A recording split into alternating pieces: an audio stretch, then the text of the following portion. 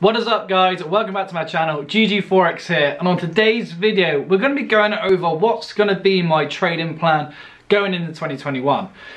It's January the 4th tomorrow, so I want to go back to work. It's been a very nice break, okay? It's been a very nice break from my 9 till 5, and I've kind of like lived kind of where I want to be in 2021. I've not gone to work, I've been studying the charts, and I've kind of made real progress just by having an extra 9 hours a day.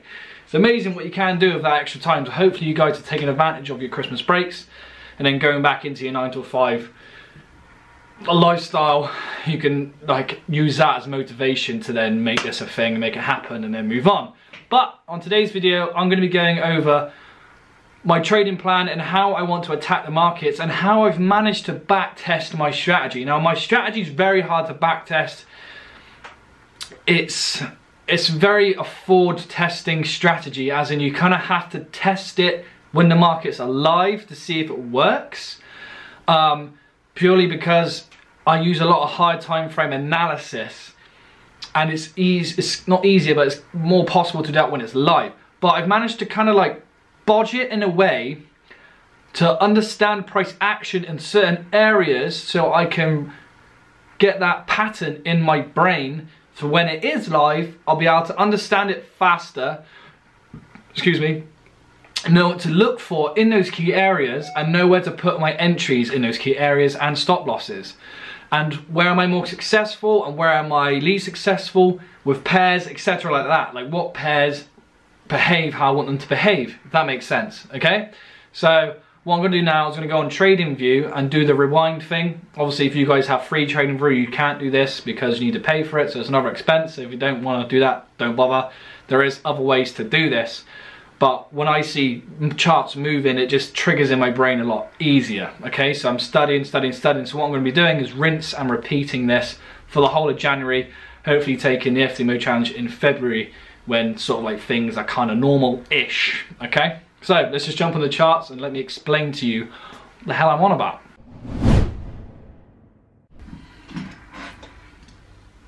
Okay, so right, we are in the charts. Now I'm looking at Euro Yen. It's kind of one of my favorite pairs. But what I'm going to do is talk about why did this, I've got it in a yellow box, why did this area turn around in this point? And what price action happened in this area, if I want to be more precise about it, what price action happened in that area to make price go up. So what I'm doing is I'm finding daily bankers candles. Why is this bankers candles? Because it's the last down move before this big up move, okay? So when it's pushed the price down, there's a lot of buy orders in this area or sell orders in this area they want to mitigate out of, okay? That's how my strategy works. Well, it's a smart money concept strategy. That's how the smart money concept strategy works. So what I want to do is look for what price action took place in this area so I can get that pattern in my head to then make my trades more comfortable, more easy, more faster, that I can just understand the charts a lot more. So what I want to do is also go on the monthly, go on the weekly, and then go on the daily. Why am I doing this? It's because I need to see where price is going. Where do the banks want to go with the price, okay? So what I can see here straight away is we've got equal highs above. So to me, equal highs, equal lows are targets. We've also got divergence. You see price going down here on the daily. Price came down into this bankers candle, then had a nice push upwards. So we got price making lower lows, but we got the RSI making higher highs, which shows me that smart money had something to do with this price reversal, breaking this high and then making more targets with these equal highs. So to me, the monthly bias is bullish, because if you have a look as well, if you want to do a trend line, which I don't do, but as you can see, price is gradually going up. Where's it going up to? I believe price is going to go up into this area. So have a look, we have a monthly candle up here back in 2008 that hasn't been mitigated yet. They're still in drawdown back in 2008, okay guys? So I feel like price wants to make up here, and it has, as I said, made nice targets to the upside for them to manipulate. So let's go on to the weekly. as I said, it's not an easy strategy to back test. So, let me zoom in. Let's delete this, don't need it. Delete that. So if you're thinking, oh George, if it's a last down candle before an up move, or a last up move before a down move, why haven't you looked at this area? Well, that's because price hasn't come down into this area. It might be flagging down, we don't know. Okay, remember, we can't assume anything, but this is the last down candle for this up move. Price flagged down into it and then made a big push up. Okay, so on the weekly, I'm saying it is bullish, because until it breaks this low, if I can draw it on, until it breaks this low, it's still bullish. Okay, because if it breaks this low, that means we've broken structure, and now we are going to start looking for sales. This is on a weekly time frame. So we're bullish on a monthly, we're bullish on a weekly. Let's go onto a daily.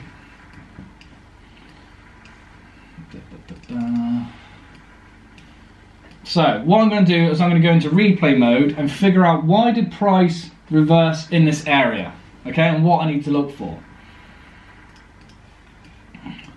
And why am I doing it in this area? Is because this daily bankers candle is the last down move before this big up move, and if you have a look, it has created equal highs. Okay, it's created equal highs. So to me, this is a target. People will be looking at this area for resistance, as like a ceiling that price can't go past, so they'll have their stop losses over there, which means that there will be a lot of liquidity in that area that they want to take. Okay, so price flagged down into this daily bankers candle. Now what I'm going to do is, what I would do normally is I'll set an alert, and then when price enters this area, I will observe price action. If you have a look, price would have entered my area, but 1, 2, 3, 4 days before price actually got out of that area. So there is no rush in this area. It does take time, but let me just show you what I mean. So let's just go into replay mode.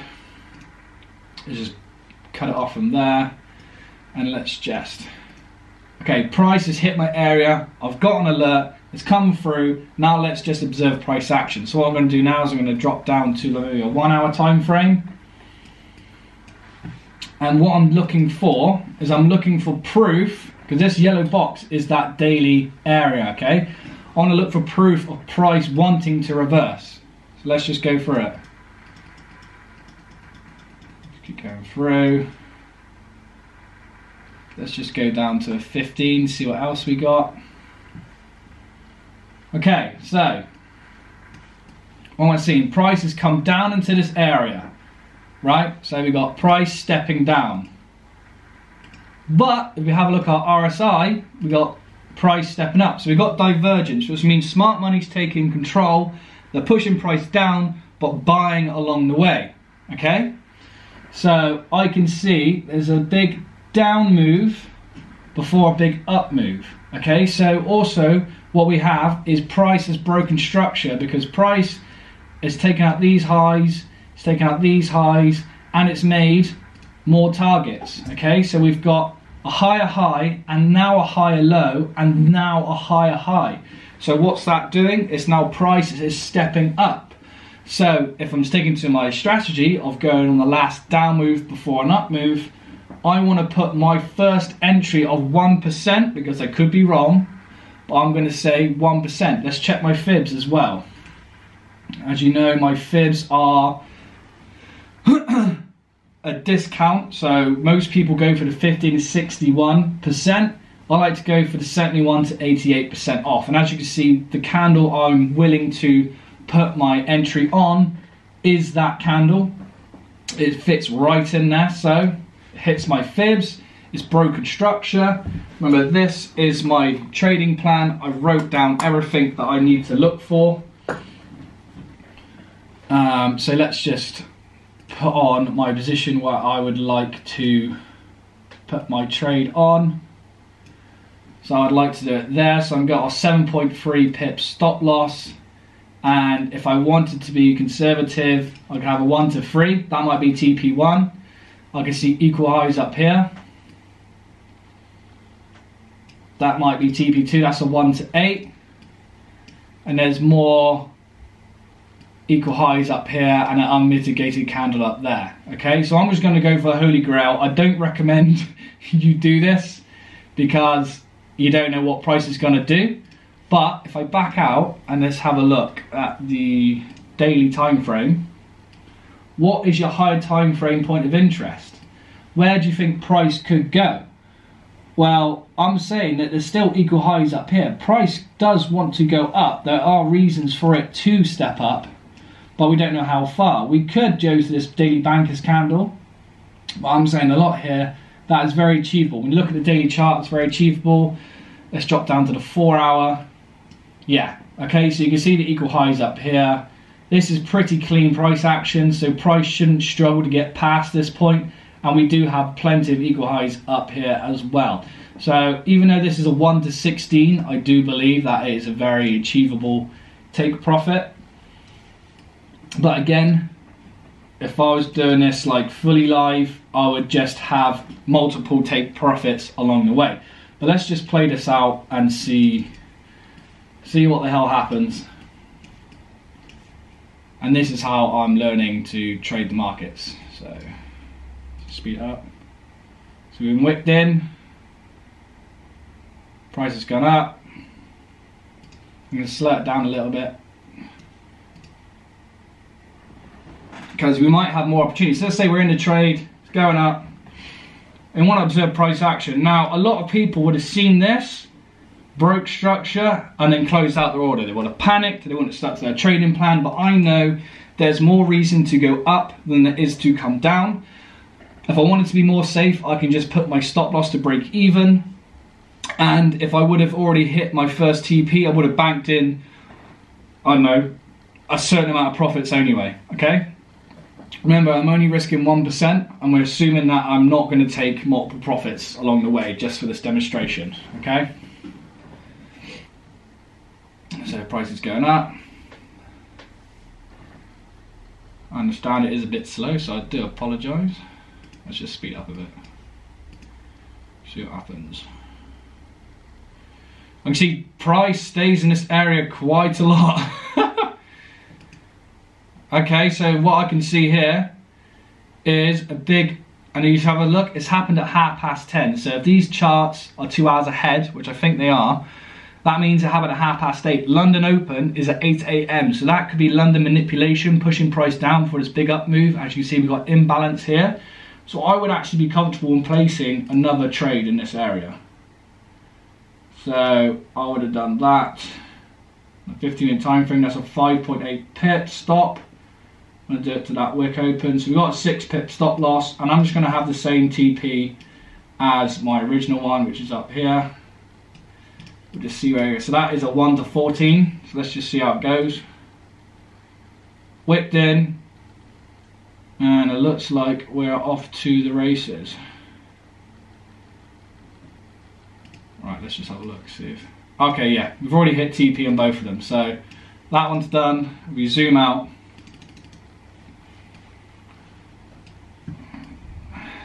And we take this, drag it across. So